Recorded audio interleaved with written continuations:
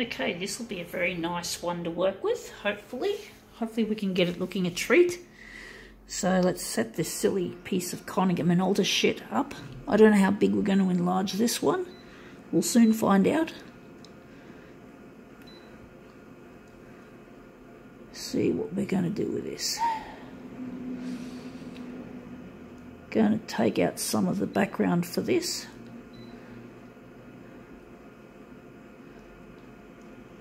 Going to add this for some reason.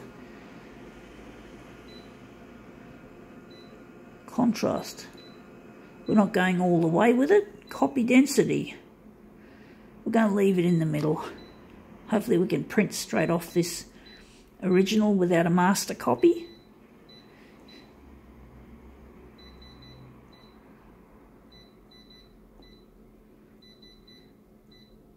And hopefully it'll look wet. It's actually a paper. It's actually a piece of newspaper type print. I think it comes out of a newspaper or something similar. But anyway, this is it. This is our demo on the back. Boring. At least the back of that was boring, but we're going to photocopy this and make a mirror image out of it. So hopefully this will look really good. So we're just going to put it on the glass like that. So hopefully I've cut the edges accurately enough for the job. We've got that little bent bit that's going to probably dislodge. Hopefully it won't. Maybe I should have folded it back. We're just going to see how it comes out. I don't know how big we're going to make this, so this will be a challenge. I can't be bothered opening it up because it'll just dislodge. I'm wondering if I should fold it back. I don't know. We're going to make it 130 one way. We're going to make it 140 along the vertical. I don't know how this is going to look. We're trying to take pot shots at it, see what happens. I just hope it hasn't slipped out of position because of the bent area that the dock feeder would have made it. I'm pretty sure it would have slid. So let's see if it's slidden. It doesn't look like it's gone for a slide, except that area there needs a bit of extra percentage, but it looks good otherwise. Very wet. We can just add a little bit of extra along there. But yeah, it still looks good even though we don't, I think we've cut some of it off. Well, let's just see if we can enlarge it. So the X needs a bit more, so the X will probably not need to be so small. I think we can make it the same as the Y, so there'll be no distortion on the XY planes. I'm just trying to have a look at the detail to see. I think we've created a bit of background there, even though, yeah, we're trying to avoid it. I'm wondering if maybe the text enhance is responsible for that. So I'm wondering if maybe we can put the text enhance. We're just going to put it in the middle. I think the rest of that should be right. I don't know if it's going to prevent that tiny bit of background happening, but I'm pretty sure the background removal might have removed at least some of it. So let's see how we go this time with the new enlargement. Okay, let's see how it works. Let's see how it goes. That looks a lot better. Yeah.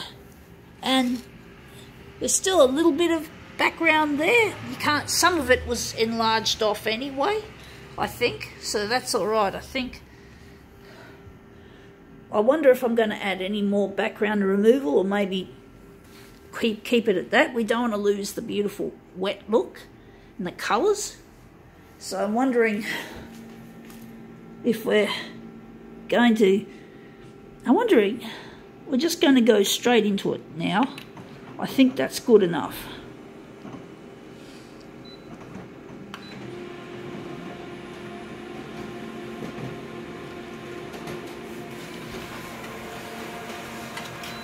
Okay, that's our second one for the job, and we're just going to line it up, try and touch the edges together to give that as a guide So it's not easy getting it straight, and we still have a problem with curling.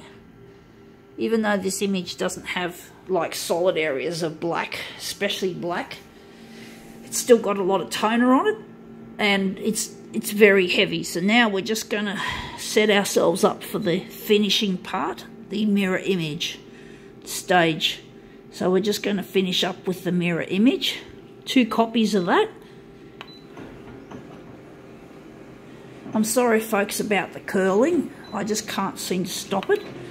So I'm wondering why. There's got to be some reason why it's happening.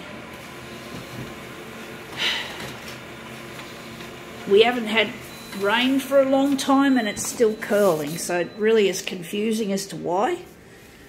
There should be a logical explanation, as there always is, behind whatever happens in this world, but sometimes it's not easy to find the logical reasons. So these are our mirrors, and hopefully we can line them up adequately to make it look good.